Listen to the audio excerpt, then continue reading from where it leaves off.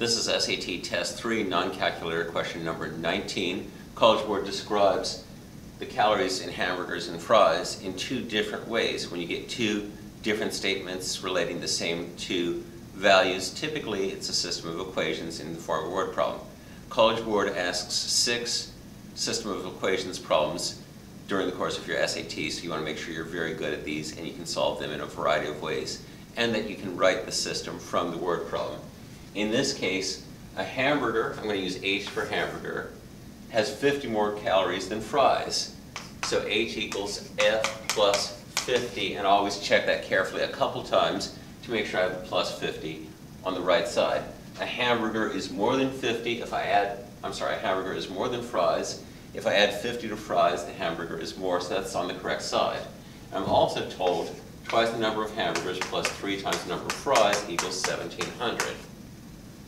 Well, I'm looking for hamburger, so let's rewrite this as H minus 50 equals F, subtracting 50 from each side.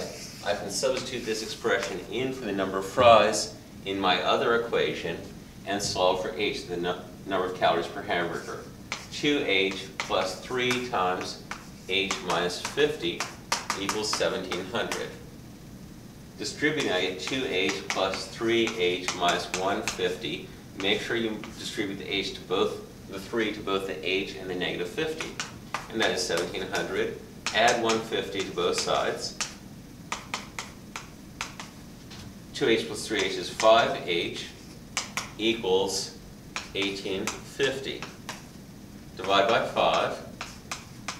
H equals 3 times 5 is 1,500, leaving 350. 70 times 5 is that 350. H equals 70, and F is 50 less, so F is 320.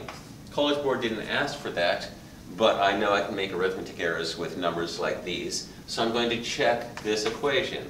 Twice the number of calories in a hamburger plus 3 times the number of calories in fries is twice 370, which is 740, and 3 times 320 is 960. Write it that way. 1,700, which is the correct number for this combination, so I did solve it correctly, and they're asking for the number of calories in a hamburger. That would be 370. Come back soon for my next SAT math video. With math, there's always more.